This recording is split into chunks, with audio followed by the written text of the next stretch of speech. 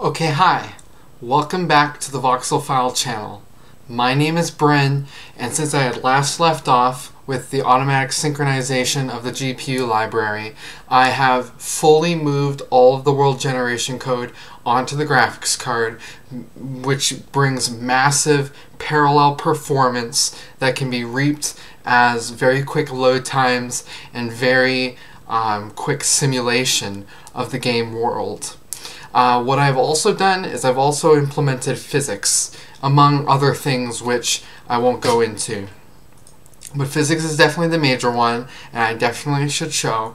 So if I go into the game, you can see the world loads extremely quickly, and I also fall down.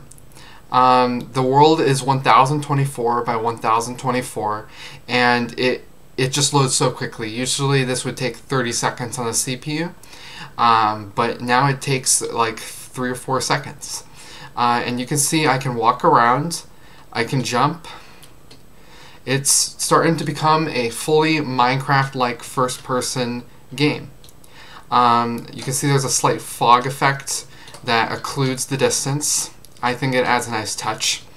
And I guess I'll just speak about what I want the future of this game to be.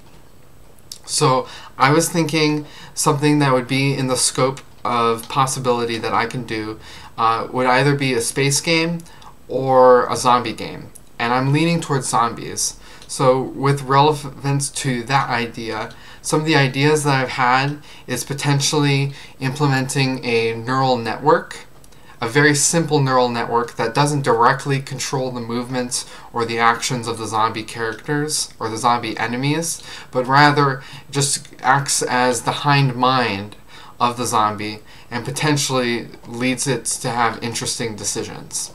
Some other things I want to do is I want to have very accurate bullet simulation in the physics world, so I want the bullets to actually be simulated. That'll be true for the entire game. So I want the entire game to be simulated. I want it to have a very high skill ceiling, and I want the game to be potentially competitive. I want the game to be a roguelike, so I want it to be like you're born once, you play through that playthrough, and then you die, and then you have to create a new character.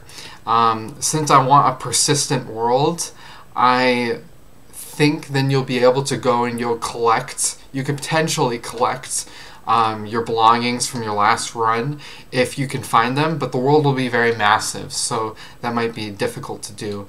And since the game will be centered around defending a base, your previous defenses, unless left unmanned and thus eventually they will decompose and no longer work, right after your death, your base will still be operational, likely, and so it would be difficult to collect from.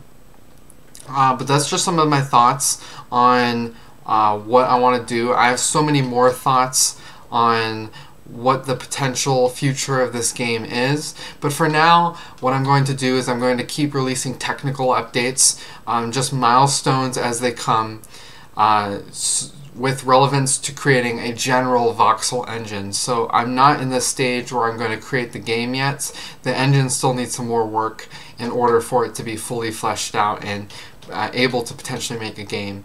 But if that sounds interesting, then please feel free to do the YouTube thing, and of course let me know any of your ideas, your thoughts, your concerns. And besides that, that's all from me. So thank you so much for watching. Potentially the next video will be a more technical deep dive into potentially how physics work, or I might decide to do one on the graphics library. But nevertheless, thank you so much. I've taken up enough of your time. I hope you have a wonderful rest of your day. Thank you so much for watching. Bye-bye.